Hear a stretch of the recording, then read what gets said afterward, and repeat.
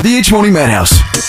Here for the Comedy Festival. Full details, comedyfestival.co.nz. Steve Coogan, welcome to New Zealand, my friend. Thank you very much. Wow. I can't believe you're here. I can't believe I'm here. We get to interview so many, musicians and famous people when they come through, but I'm actually kind of nervous this morning. I'm just stoked to be in your presence. I hope that works in my favour. Right. Oh, you're just an incredible man. I was telling Mike some of the stuff you've done, Alan Partridge and Saxondale and so much other stuff. Much other stuff. Dot.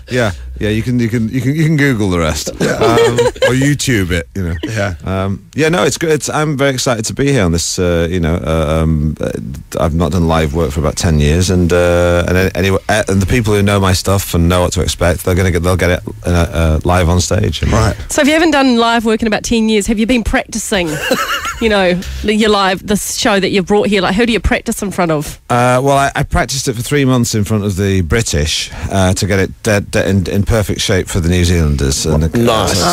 So it's in good shape. Hey, Oh my God, my chair just dropped 4 inches. Now these chairs. It's a lie detector test. This studio is about a year old, and we managed to get this built just before the recession kicked in.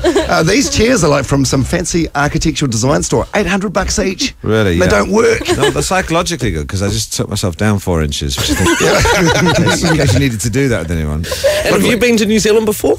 Never been to New Zealand. Oh wow! The Southern Hemisphere is pretty unfamiliar to me. So yeah, this is I've got some folks here. Some folks? Some relatives who I'm going to hook up with. Really? Who and where? Well, they're called Coogan. There's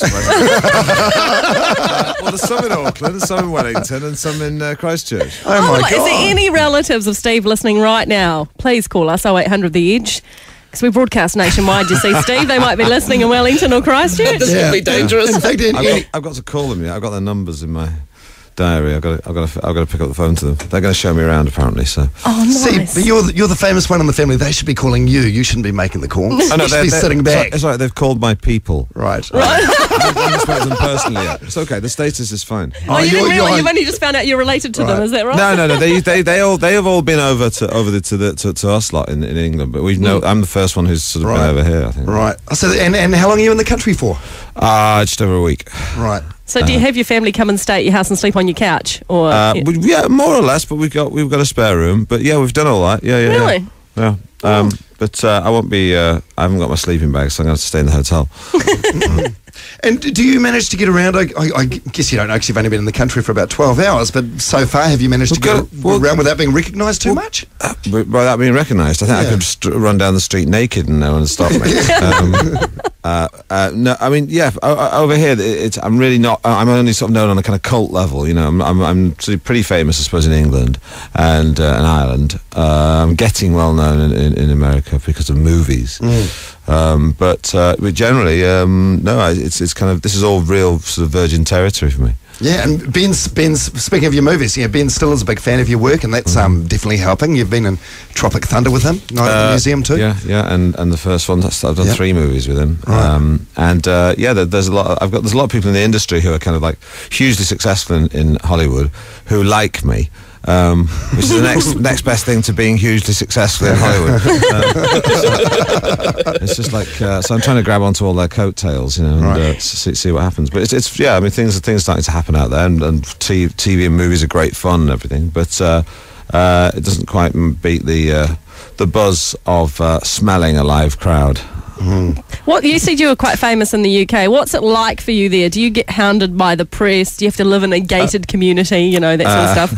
I mean, I use the tube, and I travel on the underground and all that. I just sort of I just stare at a newspaper and pull my baseball cap down over my eyes and don't make eye contact. But it's I mean, I do regular things, but I suppose there's certain ways that you can get when you become well known or recognisable. You develop techniques, aversion techniques. Like what? Well, for example, I know that if there's a bunch of guys coming down the road who are aged between 20 and 40, and they look like they're sort of fairly cool, that I'm going to get recognised. Whereas so I'll try and avoid eye contact and look at the shop fronts and not look in their eyes. Whereas if there's a bunch of 70-year-old blue rinsers or well, basically any attractive women, I know that there's no way they're going to recognise me. So I can look them dead on. Okay, if there was a carload of young guys driving past, what would they be likely to yell out? They'd probably yell out "aha," which is Alan Partridge's sort of catchphrase, which might sound bizarre to anyone who doesn't know, but it's based on the ABBA song "Knowing Me, Knowing You." Aha. So they tend to shout that in the street a lot.